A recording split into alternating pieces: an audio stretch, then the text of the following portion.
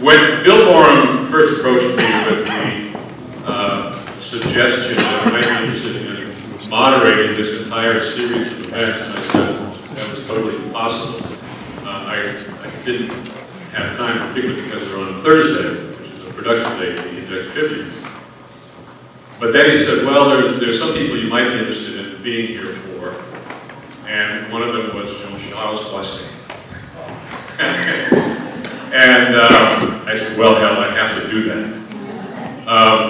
I had the great pleasure of meeting Jean-Charles for the first time at one of his several California vineyards, wineries, Raymond, in the Napa Valley.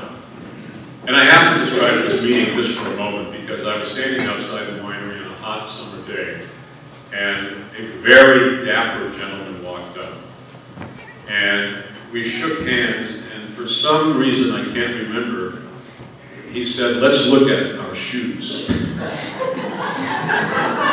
And we all stuck out our shoes. And Jean-Charles was wearing red socks.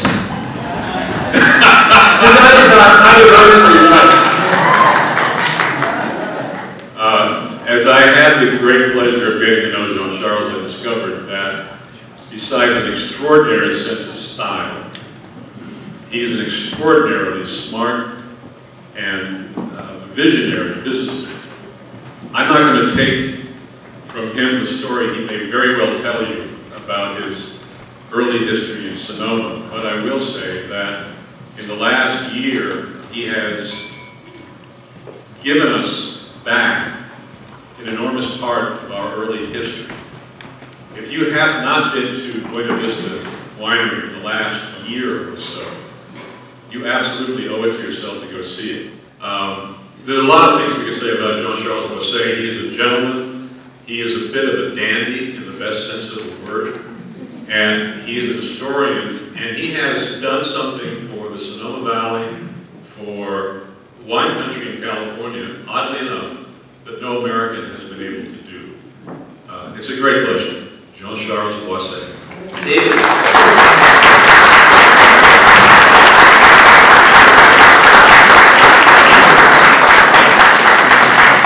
It is really an honor to be with all of you for an incredible amount of reasons. And I gotta say, as I was driving up here, we were with our friends Tom at Sonoma Best. He did a little tasting, and we met a lot of people from the community who, some of them are here. And it was so pleasant then to drive to the square and suddenly here to see the stadium and to really get the feeling of the village.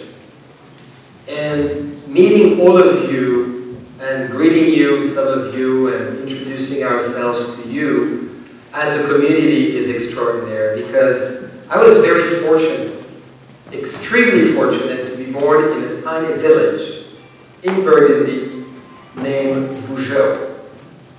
And I've met a few ladies who have a vineyard earlier today for tasting in Joël-Chambertin. And I was born in that tiny village of 176 people. It was 43 years ago. I'm pleased to report today, 43 years later, we are still 176 people. I still know everyone in the village, and vice versa, and this has an incredible feel. And as our mayor is so sweet to be here as well tonight, the feel of Sonoma makes you not only feel welcome, but at the same time inspired. From where I'm from, specifically in Côte d'Or, Burgundy, the heart of the finest Pinots and Chardonnays on this planet today, the Cistercian monk played a great role. And here, we obviously had all those phenomenal missions, which played an incredible role a few meters away from here. So my grandparents, who escaped in the Second World War with American soldiers, re-entered the resistance, escaped again, and obviously built an incredible network throughout France of resisting, had always this unbelievable image of coming to America. They had not come, but they had this American dream vision, this American lifestyle ideal that you all created, whether it's yourself, your parents, grandparents, and that ultimate vision of this phenomenal country. So their dream was actually to always take us to the US.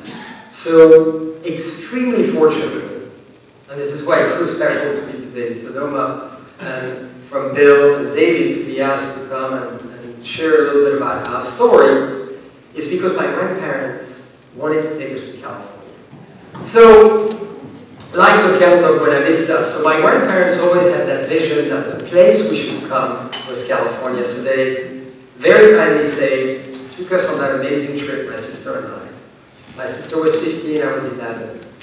And we obviously, Mr. Garcia, went to Monterey, which was a cornerstone of the California historical culture of the old capital and the Mexican leadership. We went to, naturally, of course, all the beautiful coastline. We drove to San Francisco, visited all the great monuments, went on Montgomery Street to, of course, without any way you can miss it, in any guise, the famous diligence, the Wells Fargo trolley, or horse carriage. And we did a variety of things till the moment my grandparents said, you know, we're leaving in 2 days, we've got to go on the other side of the Golden Gate Bridge. And this is where we need to go. It is a small town named Sonoma. I remember forever they were debating, shall we go to Sacramento or shall we go to Sonoma? You know, historical teachers. And very fortunately, they said Sonoma is the place to go. Get in the car, my grandparents were on the older side already, but not, you know, driving at around 30 miles an hour. We nearly got stopped because we were going too slow, actually. And we drove to the square.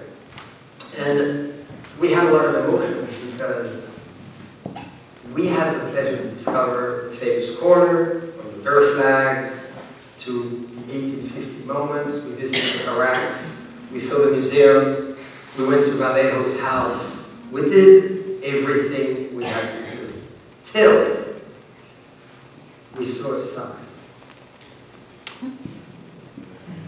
Buena Vista, we are here. Nathalie, Jean-Charles, do you want to go and see Buena Vista? What do we say? Finally, we're going to drink some wine, finally. So we went on that lovely road that you know, and we arrived at Buena Vista where we park again today, which is on that lovely area next to our fantastic neighbors. And we walked, and the walk was mesmerizing. Those amazing trees, and the weight of the past, the understanding of history the moment you stepped in, spoke high volume. Very fortunately, we arrived at the tasting room and found someone incredible to give us a tour. Keep in mind, my grandparents, again, school teachers, they want to know every detail, every stone, everything that we've counted. Miss Berry just did an amazing postcard for us at Buena Vista, and you counted every stone to make sure it balanced, right? And I remember my grandmother had every single question on earth you can imagine. But which was very impactful for Nathalie and I was the walk to the second building David very kindly referred to, which is the actual winery, the first gravity-filled building in the history of California. And we came in, and I was immobile for a while. I could not believe that wine had started in the 1850s under that statue. And I said to myself, this is incredible. This is a White House. This is one of the best monuments I've seen on this trip. And you know, we had a vision. When you're born in Burgundy, you think there's only Burgundy. And you know how the French are. This is all about themselves. I don't think I need to tell you that. You already know this. So, which was very impressive is we went into the tour of the vaults, as they called it. We did a barrel tasting, or they did a barrel tasting. And we learned about the chiseling from the Chinese and the whole influence of the Count of Buena Vista. And I had shivers in my back. Till my grandparents went to the bar, tasted the wines, and My sister and I were here, 11, 15, salivating, saying, what about us? And they did something very fantastic. Is very fortunately, they obviously took us on this big trip, and they said, we're going to have you put your lips in this wine. They bought the 3 most amazing bottles of Chardonnay. Very similar to the wine we're tasting today. We went back on the square, and they had booked a small hotel that many of you will remember. It's where Letson is today, or in that neighborhood. I remember this in Piano. And we were sharing the same room. They sat us on the bed, and they said, okay, now, before we go to dinner, we had an amazing time, your grandfather and I. My grandmother was always the big speaker. You're going to do the same tasting as the wine. She opened the little cellophane plastic glasses. I mean, the hotel was quite humble. Sharing a room, we sat on the bed, tried those 3 Chardonnays, and it absolutely transcended my expectations. And I had made Chardonnay already at that time, tasted Chardonnays many times, but I pinched my sister, and I said to her, wouldn't it be fun one day if we could come back to California? I really believe in the world of wine that we have the pleasure to always evolve into is we are really one world of wine. Ocean separates us, but wine always brings us together. What is important in this world we feel, specifically with a winery like Buena Vista, is we are entitled to make 0 mistake. We have an extremely large responsibility, not towards the future, in a way, but towards the past. It's not about what we're going to do, but it's about what people have done before us. This is why we keep saying Buena Vista. Tagline is, the future of Buena Vista is its past. We have so much to talk about from your American passport, from your American flag, that we cannot omit the past and certainly acknowledge it, respect it, and put it to light. This is why it has been a lot of fun to work on several things. One was the sisterhood, with obviously a very famous town in Hungary, Tokai. As you all know, you worked so diligently to finally bring the history of the town of Tokai, which produces the best dessert wine in the world. They've been our inspiration even in Sauternes, in Bordeaux, or everywhere in the world. You succeeded to bring Tokai to the Sonoma Square and to the history of Sonoma, which is very important. And why are we excited about this? Because we feel the square you have, the town you have, the state you have, deserves the most amazing publicity, not only in the United States, but around the world.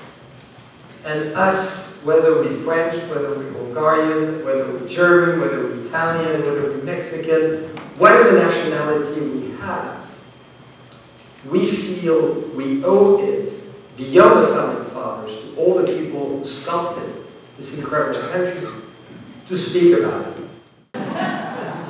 This place is where it all started. Remember, Charles Krug, even in 1861, was given some vines by this young man. Right, Cal? Indeed, sir. You told him, go to the other side of the Michaelis Mountain, then cap, and come back in a few years and make it taste. It all started in Sonoma. So, ladies and gentlemen, to your amazing state, first of all, your amazing country.